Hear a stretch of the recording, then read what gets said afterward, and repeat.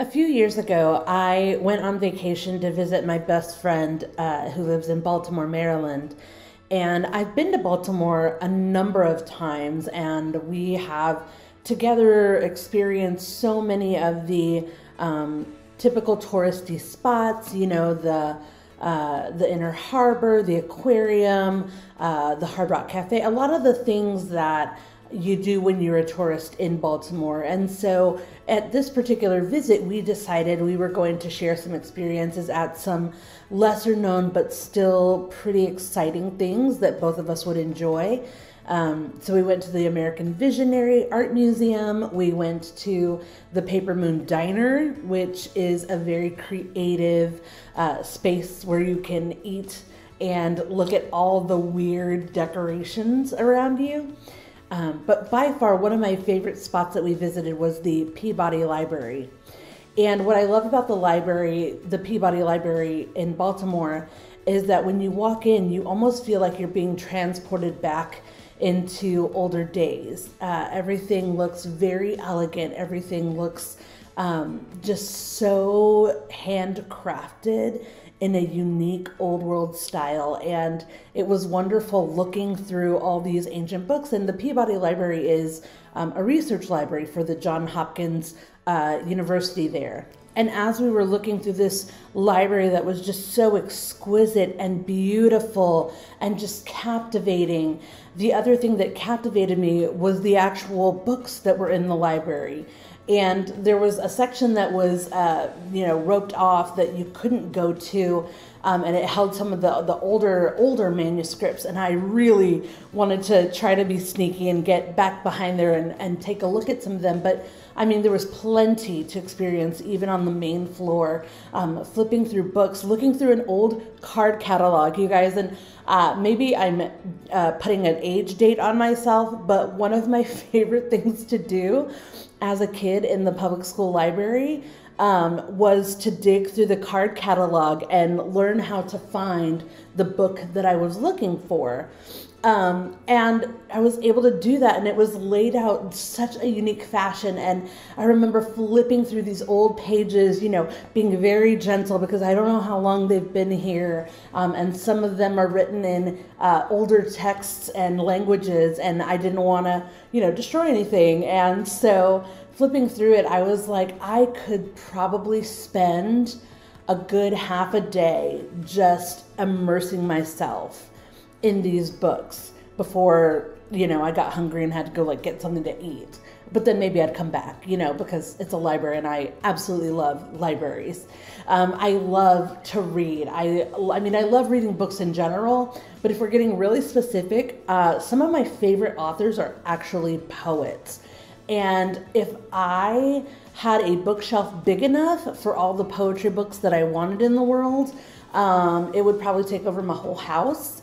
But actually, one of my favorite things to do is to go to the library and sit and read poetry books, from newer authors and older authors, and just kind of put myself into their headspace and discover how their words resonate with what I'm feeling or things that I've experienced. And this is just a small portion of what I can hold comfortably, but this is just a small portion of some of the poetry books that I keep in the house. And it's this ever-growing collection, because I find that even if I read a poem today and it doesn't resonate, that I can revisit that book maybe in a month, and I am sure to find something in there that I'm with them. I feel it, I understand it, I am enveloped in that. And I mean, again, I love to read in general, but poetry just enthralls me. And that's why I'm really excited for this series that we're doing called Poetry in Motion, because it's all about the books of poetry in the Bible. And through this series, we're going to get to hear from a variety of communicators and hear some great perspectives on the different books of poetry that are found in the Bible. And today I'm going to kick it off by talking about the book of Psalms. That's that part in the Bible that is like almost right in the center. It's probably, if you're a beginner reading the Bible, it's probably one of the easier books to tackle in the Bible. I highly recommend you read a psalm a day. If you're just getting into reading the Bible, or if you want to kind of switch things up, even if you want to throughout this series, kind of make it a goal to read through a psalm a day. That would be a good thing to do. But I am going to be talking about the book of Psalms today. And because I'm talking about the book of Psalms today, and I think there's a lot to kind of discuss together, I want to open us up in prayer based on a psalm. So if you will, let's pray. God, let your word be a lamp that guides our steps and a light that shows the path that we should take. Inspire us and challenge us, remind us and equip us for every aspect of our life, that we may live life to the fullest and bring love and light to everyone around us. In your name we pray. Amen. It is my ongoing prayer that throughout this series you would be willing to do some digging with us. For some of you, and like me, poetry is beautiful and it's amazing and it's so creative. But admittedly, for others, it might feel like nails on a chalkboard. Or maybe poetry and finding the poetic scriptures in the Bible is kind of like, pulling that old worn out bike out of the garage that's been hiding in there and getting back on and trying to ride it again. Whatever that looks like for you, I want to challenge you to lean into the tension and potential awkwardness as we talk more about poetry, we talk more about our feelings, we talk more about sitting in our thoughts, about sitting in our feelings as a way to move forward, and leaning into the scriptures that help us take those steps forward. I really want to invite you to embrace the idea that God gave us feelings to be felt and to be expressed through written and spoken words. We're not going to ask you to write poetry, but if you want to, you sure can. I'm just hoping that through today's message and through this series that you're able to kind of turn the gem a little bit and look at God through a more creative, poetic aspect, and really embrace that part of who He is in your own life. Speaking of spoken words, I will never forget the first time I attended a Christian conference, and it was when I was a young adult. I was in the Dallas area with our church group, and it was a conference that was just for people in their like 20-somethings. And I heard this incredible woman named Amina Brown get up on stage, and she shared this spoken word poetry on the stage, and it was just, oh my gosh, like a light flipped on and just kind of made my whole soul sing. She was bold, she was powerful, she was passionate. Her spoken word was life-changing for me. Hearing Amina stand boldly on that stage and speak words from scripture that inspired commentary that she discovered through it took my love for poetry to the next level. When she left the stage, I immediately went searching for the scriptures that she referenced, and I highlighted them in my Bible. That's how much it just impacted me. And one passage of scripture that I've held on to tightly is actually from the book of Psalms. And it says this: "But then I recall all you have done, O Lord. I remember your wonderful deeds of long ago. They are constantly in my thoughts. I cannot stop thinking about your mighty works. O God, your ways are holy. Is there any God as mighty as you? You are the God of great wonders. You demonstrate your awesome power among the nations. By your strong arm, you redeem your people, the descendants of Jacob and Joseph." It became a song, like an anthem and a battle cry for me. It just has always been my favorite psalm. And, we actually asked this past week on our social media platforms what is your favorite psalm and why? And maybe you didn't get a chance to answer it or you want to share it again, but I would love to hear from you this morning. So I'm going to give you a couple minutes just to share in the comments, and I just want to know, what is your favorite psalm? If you have one, what is your favorite psalm and why is it your favorite?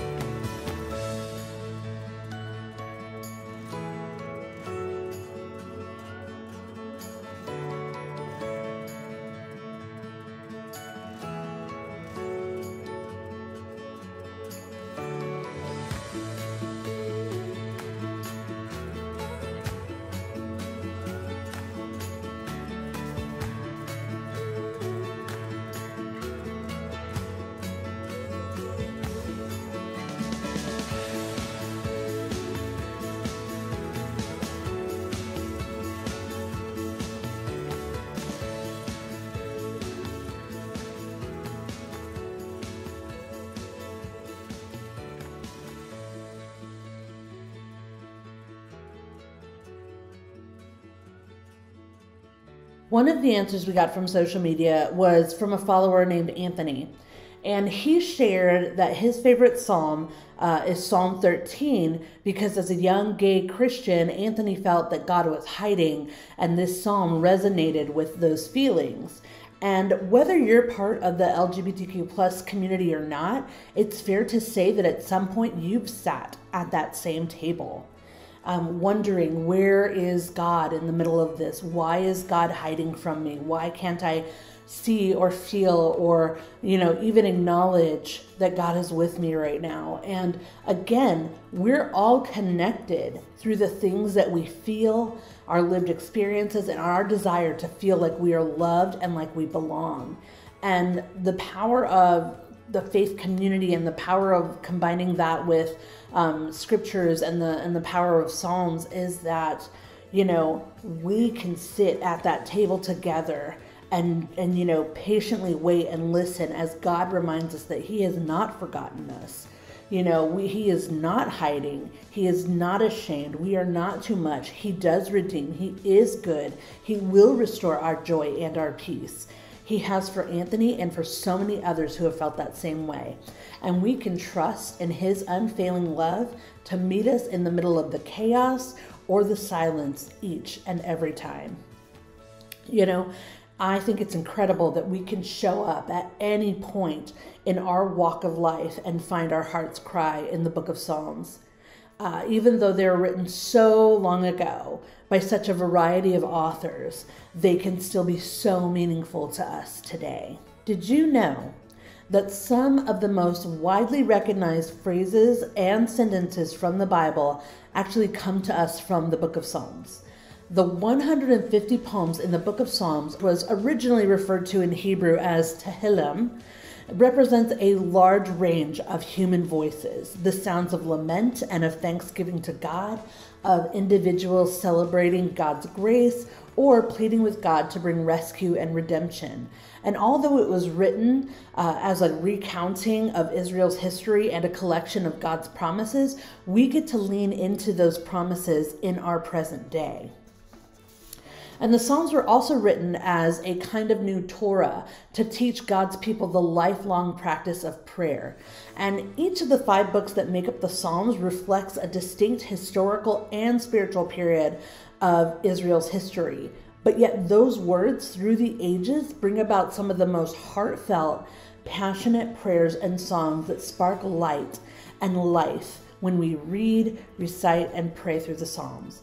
They teach us to lean into the tension of both pain and hope. I want to know from you here in the comments, if you feel comfortable sharing, where do you find your hope or your pain in the Psalms today? Do you need to remember God's goodness? Well, Psalm 145 is here for you today.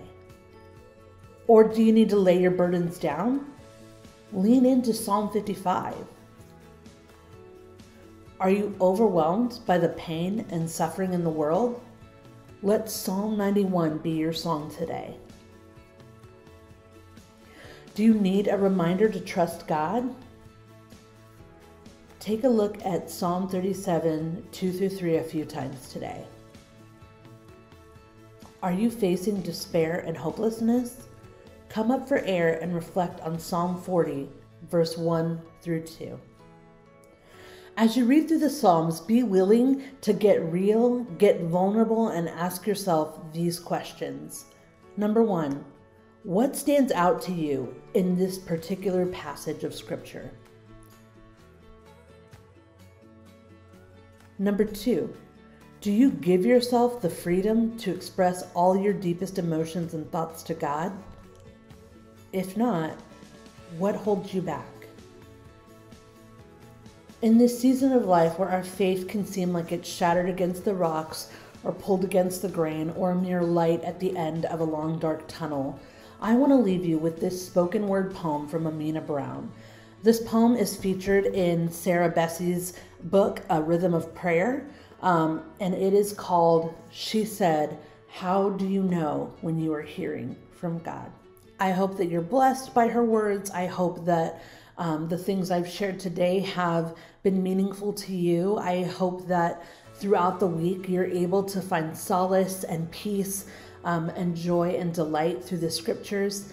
And just know that you're not alone, that if you're not finding that joy, if you're not finding that peace, if you are still wrestling, there is plenty of room at the table for you. And we as a community will sit with you in that. And I just, pray blessings over you today. And I hope that this spoken word empowers you and brings you a sense of hope and peace today. Thanks for sharing your time with me. She said, how do you know when you're hearing from God? I didn't know how to explain. It is to explain the butter grit of cornbread to a mouth that just discovered it has a tongue. The sound of jazz to ears that only ever thought they'd be lobes of flesh. The sight of sunsets to a blinded eye that in an instant can see to fail. At the ability to describe how the scent of baked bread can make the mind recall a memory. Every detail of a house, a room, a conversation. Like explaining to a newborn baby, this is what it feels like to be held. My words never felt so small, so useless, so incapable. I wanted to tell her. Put your hand in the center of your chest. Feel the rhythm there. I wanted to tell her you will find the holy text in so many places. On crinkly pages of scripture, in a dusty hymnal, in the creases of a grandmother's smile, the way she clasps her hands and prays familiar, as if to dignitary and friend, the way she sings a simple song from her spirit, turns her porch into a cathedral. I learned from my great-grandmother how to pray, how to talk to God, how to listen. Watching her and the other silver-haired church mothers gather in her living room. See, they prayed living room prayers because you don't have to be inside the four walls of a church to cry out to the God who made you, and despite what the laws say or what our human flaws say, God's ears don't play favorites. God's ears don't assess bank accounts or social status for they attune themselves to the story your tears or your fears are telling. God's ears are here for the babies, for the dreamers, for the immigrant and the refugee, for the orphan and the widow, for the depressed and the lonely, for the oppressed, for those about to make a mess or caught in the middle of cleaning one up. See, dirt don't scare God's ears. God is a gardener. God knows full well it takes rain and sun and soil to make things grow. I wanted to tell her, if you want to experience God, you have to be willing to experience what's holy in the places so many people don't even deem to be sacred, that sometimes God sits next to you on a bar stool, spilling truth to you like too many beers, that God knows full well the dance we do and we love ourselves so little that just about anyone will do, that God cares about the moments we find ourselves on the edge of a cliff, on the edge of sanity, on the edge of society. I wanted to tell her how God is always waiting, lingering after the doors close and the phone doesn't ring and we are finally alone, how God is always saying, I love you. I'm here. Don't go. today, please, how God is always pleading with us to trust, to love, to listen, how God's voice is all thunder and whisper and bass lines and grace. Sometimes when I pray, I think about her, how the voice of God was lingering in her very question, how just like so many of us, like you, like me, like her, still doubting, still searching, still questioning. I know I don't have all the answers. I know I never will. Maybe the best thing I can do is put my hand in the center of my chest, feel the rhythm there, turn down the noise in our minds and our lives and whisper, God, whatever you want to say, I'm here. I'm listening.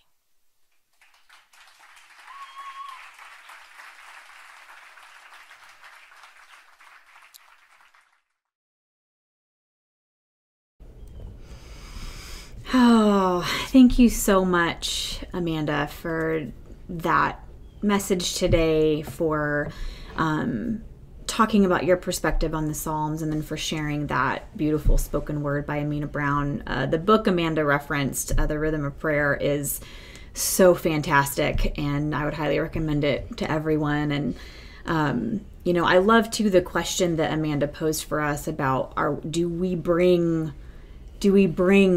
feel the freedom to be able to bring the fullness of ourselves before God? And I think that's something that people have been wrestling with forever. I think we far too often in the church culture that we live in, so many of us carry this idea that there's certain things that are appropriate and certain things that are inappropriate when it comes to how we approach God. And I just think all we have to do is read the Psalms, and that kind of demolishes that whole mindset.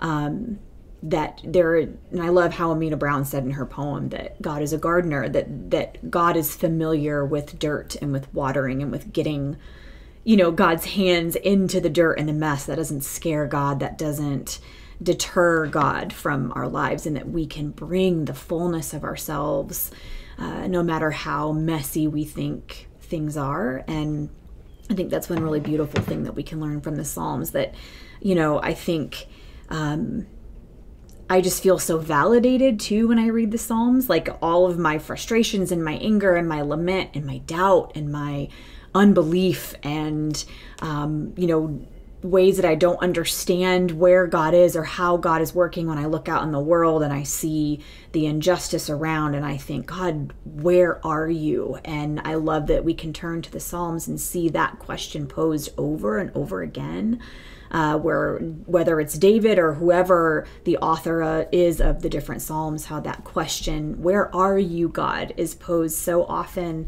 And so it's comforting to me to be able to be honest about that and acknowledge that there are times when God feels very far away, and that is a completely human response for us to feel frustrated, to feel doubt, to feel unbelief, to not know, how God is working, and to be unsure of where we fit into all of it. And so just thank you so much, Amanda, for sharing those truths, sharing your perspective, for giving us that beautiful, for sharing Amina Brown's spoken word, just the way that can speak to us and kind of help us to be in tune with our emotions and our feelings. And so I know I'm going to carry that with me this week. So I hope, Dan has something that he wants to say. Hey, sorry.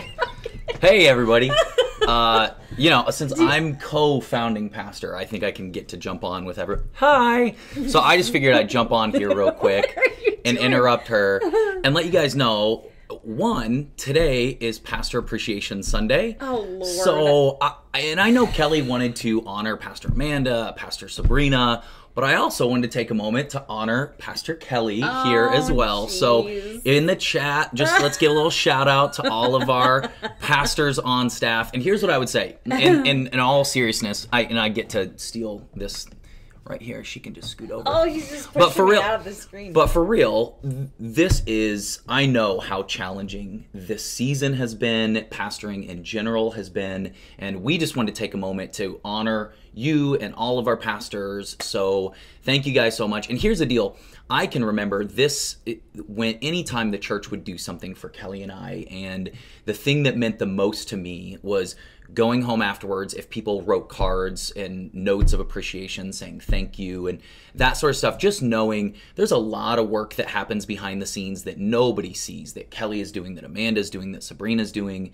And it can many times, though you're doing it for the kingdom of God and you're not doing it for applause or thanks, when you do realize that it makes an impact and it makes a difference, that really helps you kind of keep going. And there were years that sometimes getting those cards would just charge me up for another year. So if you can, just shoot them a note or an email or a text message. It doesn't have to be anything fancy, but just let them know that you appreciate them, and that would be great. So that's all I've got. I'm leaving now.